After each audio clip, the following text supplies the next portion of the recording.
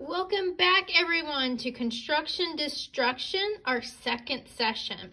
So if you picked up a baggie from us, you're gonna get some water beads and an Alka-Seltzer and a little tiny container of salt. What you're gonna do is you're gonna take your water beads and you put them in some water. Even though it doesn't look like a lot, it is actually a lot. Everyone should have received about 1/4 of a teaspoon.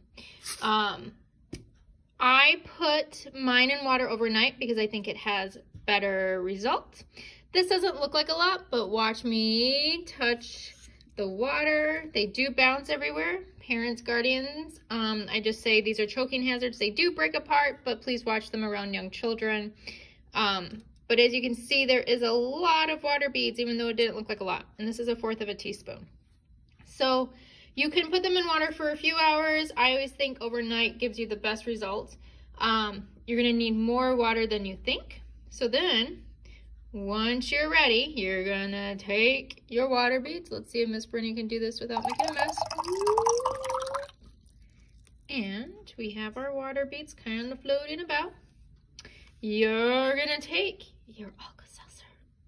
You're gonna open it. Everyone should have gotten one. There's Miss Brittany. There we go. So here's my Alka-Seltzer. I'm gonna drop it in. And as you can see, I'm at a weird angle, my friends. Let's see.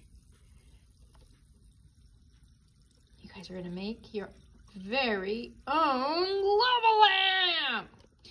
You can always play with this. You could add some food coloring. You could add some oil with food coloring. Get creative, but this is what you guys are gonna do. We're gonna let that kind of go for a while. What's really cool about water beads is they can change their size. So I want you guys to kind of experiment and see how you can change them, how fast.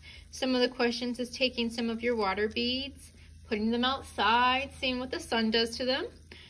Put a couple in the freezer and see what happens there. I am giving you some salt. So what you will do is take, once this is done, as you can see, it didn't last for as long as the tablet dissolves, but it's still floating around. You can take some of the water beads right there. You put some salt on it.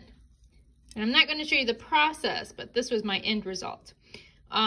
We gave you a little bit, like 1/3 of a container of a little 1 ounce salt, but you should be able to have some salt at home, and then you can try and see what happens.